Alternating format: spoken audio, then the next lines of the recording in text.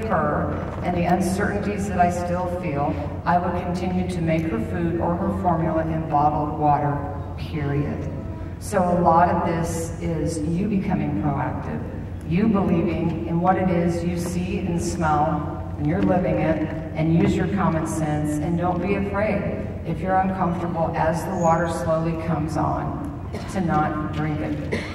We had some conversations with people today in the school district, and they really wish and they hope, and their first and foremost concern, and they asked us to convey this tonight, is the safety of the children. And bottled water is probably appropriate for you to send with your children to school until we have more answers.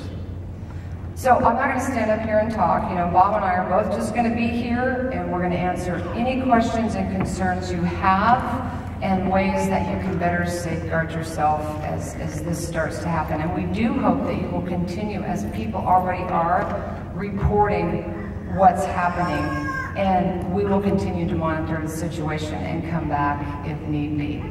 So with that, who wants to have a go at the first question? Hi. Hi, sir. I want to know how the concern is, how come that 9/11 wasn't that long ago?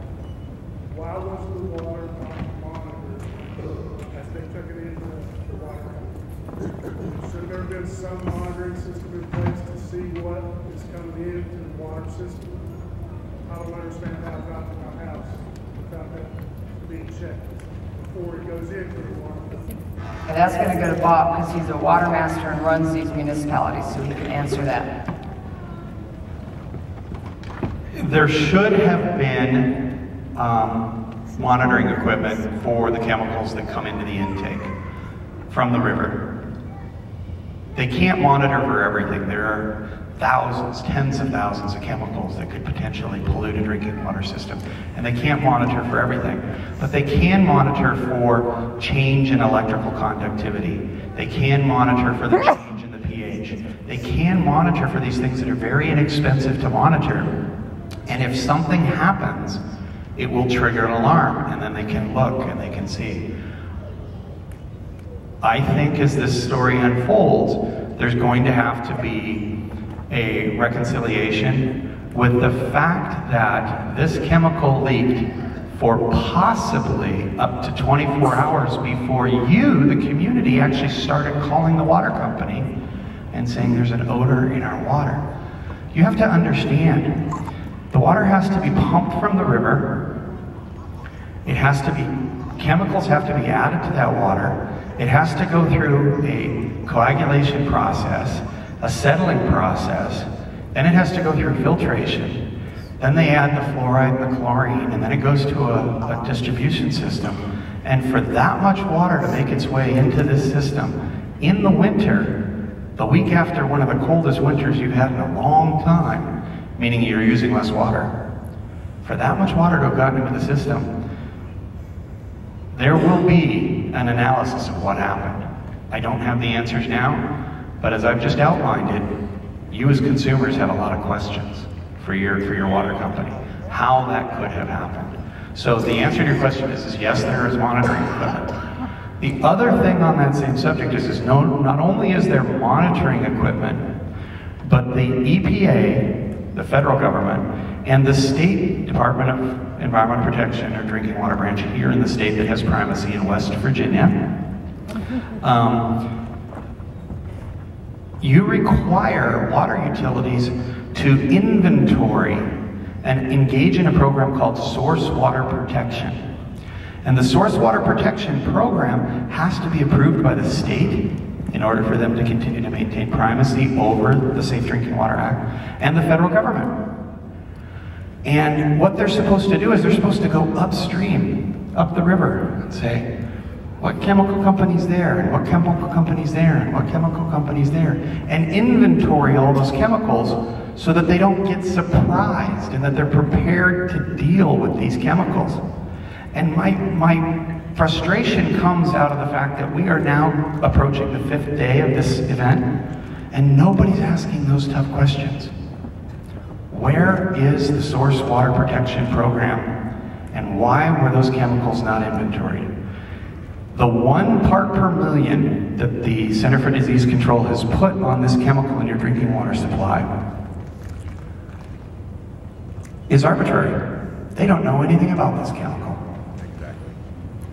And so they just pulled a number, 1, and now they're going to spend the next couple of months telling you that 1 is a very low number. It's a golf ball in the Super Bowl. You know, that's what 1 part per million is. However, they feed fluoride in your drinking water system, and the maximum contaminant level for fluoride, 0.9, not 1. They regulate chemicals in your drinking water system in ppb, haloacidic acids, 60, that's 0.06. Trihalomethanes, 80, 0.08. They regulate chemicals in your drinking water system in parts per trillion. So just keep moving the decimal point 3 places. And that's what we're talking about when we come to drinking water safety.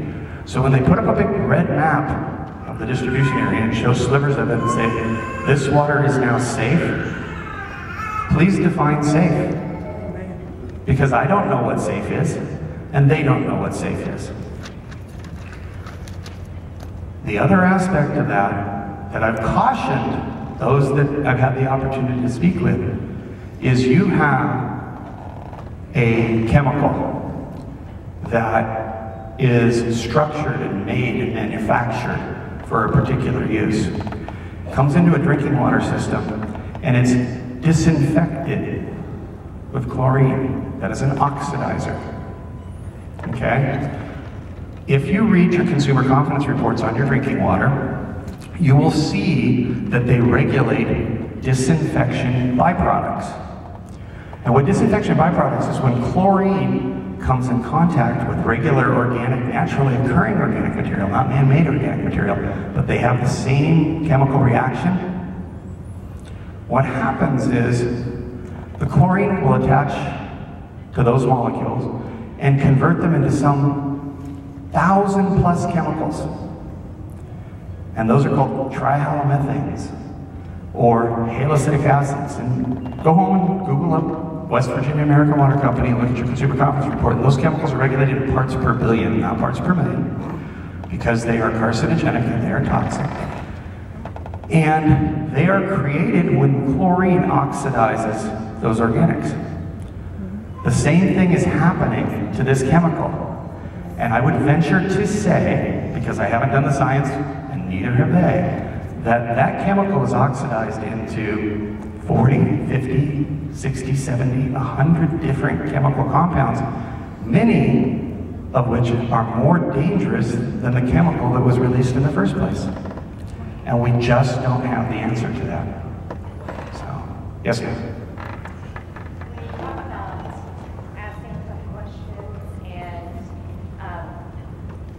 Analysis. I think my biggest fear after drinking a glass of my own water is that this is all going to be swept under the rug.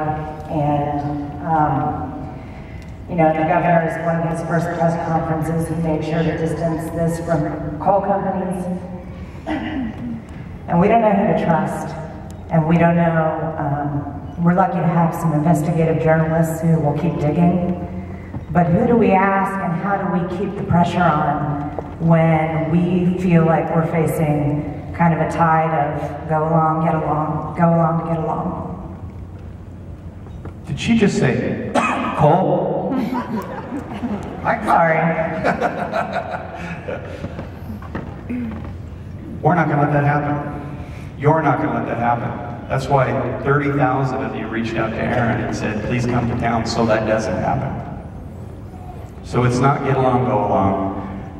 We've met with some of your legislators today. Erin had a great meeting with your local senator from the community here. And Chris Walters, new senator, great guy. First time I met him, wow. I couldn't tell you, what party he was from. He just gives a big, huge care for everybody here and wants to do the right thing. This is not going to get swept under the rug as far as he's concerned.